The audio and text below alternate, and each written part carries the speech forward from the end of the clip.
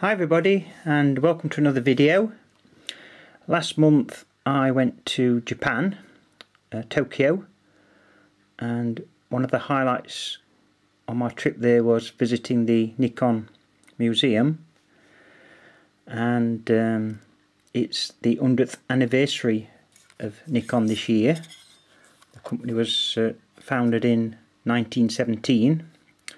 It was then called Nippon Kokuku, and they basically dealt with optics, no cameras at all at that time. So I visited the museum as well as other things while I was there, and I'm going to show you some things that I brought back from the museum, which I hope interests you. And you might say, well, why are you showing this Nikon F with that nice big fat 20mm f3.5 UD lens?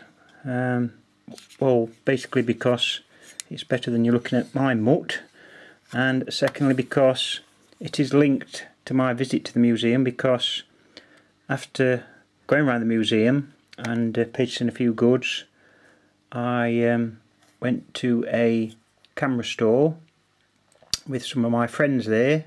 One of them is Richard Haw, and he has a video channel on YouTube, which I'll give you a link to in the description. He also has a great blog. Again, I'll try and get the link and put that on for you as well. And he deals a lot with camera repairs and lens maintenance and stuff like that. And he's a really great guy, makes me laugh. So I met up with him and went to this camera store, and I found this lens, and quite a decent price. You can't get them over here for anywhere near that price, and this one is a factory AI converted version, which makes it a bit more special. And it's a great looking lens. I've also got the hood for it, which I didn't buy at the same time actually. I brought this separately off eBay, the hood, but it really makes it look a awesome combination, especially something like this Nikon F with a plain prism. But I can use this lens with it being AI'd. I can use it obviously on all my film cameras and my DF as well. And it's a great lens. It actually works best stopped down up to, at about f5.6, and say it doesn't start till 3.5, so it just shows you how sharp this lens is, and with very little distortion as well.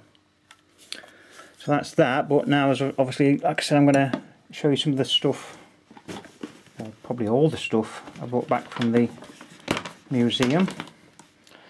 Just move that out of the way. Oh, let me just show you, so with the hood off, you can fit the cap, and it comes with this beautiful metal cap. And this is a later version of this lens. The original version came with a like a chrome cap, whereas this one's black and chrome. But it's all metal and it screws on to the front. So just another nice thing about that lens. Alright, I've got this bag from the museum with all my goods in. I can't show you it all. It's got a Nikon emblem on, and it's quite strange actually, because you look at the things in a glass cabinet, and they're all on display in this glass cabinet, and you pick out what you want to purchase at the museum, and you have to pay cash, by the way, but you go to like this vending machine and select the items you want, and at the end you put your cash in, and then the people behind the counter put all your goods together and bring them out to you. It's very strange. So first of all, this is the first thing I just pulled out of the bag. This is one of my favourites. It's a special Nikon 100th anniversary clock, and it's used as a proper F mount for the dial as such. And I have this showing the time in Tokyo, which I thought was quite apt. So right now it's nearly 9 o'clock here, it's nearly 5 PM in Tokyo or Japan. That's very nice. Nice little wooden clock, and I say I have that on display on my camera display shelves permanently. In a little box with some little leaflets, which I can't tell you what it says. It came with a battery and all. That's one item. Now the next one is not actually undone yet. You can get this from the museum. I actually got this from the service centre, which is in Shinjuku, but you can get it from the museum as well. And it's a nanoblock Nikon F. So basically you build it up, it's like Lego basically. And I was told it's 6,000 pieces, something like that. I can't remember now exactly, but it takes the record of building it up is about 6 hours, so that's going to be a challenge when I have a go at that, I'm sure. Next thing out is this, and remember, a lot of these with the 100th anniversary emblem on are obviously limited edition as such, because they only make them this year. And this is a little Perspex plaque, and I was told it was of the Nikon DF. Obviously I've got with a stand, and again it's got a F mount, and it's supposed to represent a Nikon DF. Now whether it's meant to be a prototype of the DF, I'm not sure, because obviously this area isn't the same as the production model. That's a nice little thing as well. And just to mention about prototypes, I was lucky that they only a few weeks before they had started displaying the early film prototype cameras in the museum, and I saw like the Nikon F, F2, F3, F4 prototypes, which is very interesting. So that's a nice little plaque, which I don't think I've put in right. I'll do it later on. Next.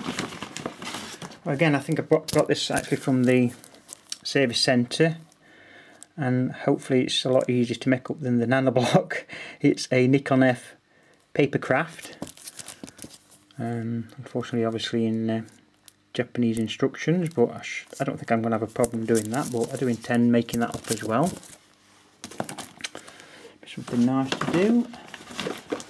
And I also have this, well, I'll show you when I open it.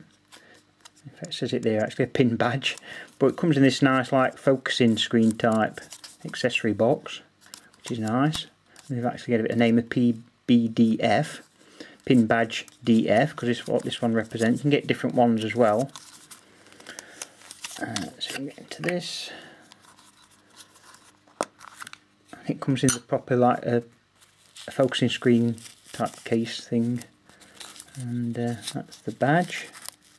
I'll not pull it out of the phone. You get the idea. Nice little pin badge. That's that one.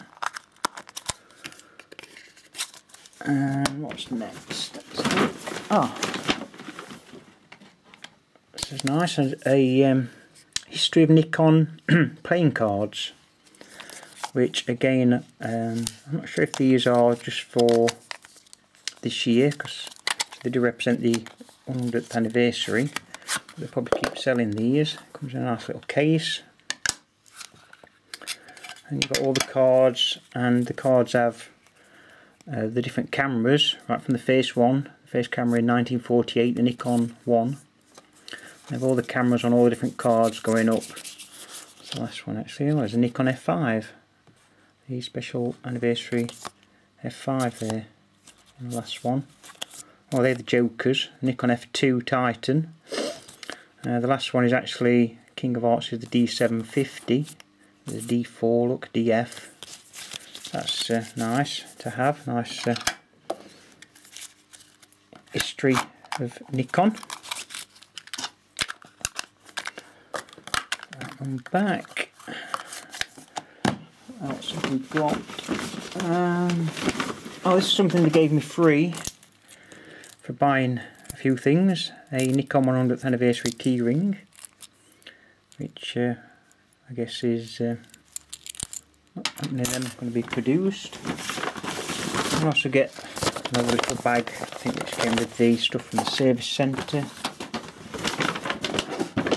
And they gave me some plastic bags as well, with Nikon 100th anniversary on. Now, the last thing is this, which is the most unique thing, I would say. They only produced 99 of these.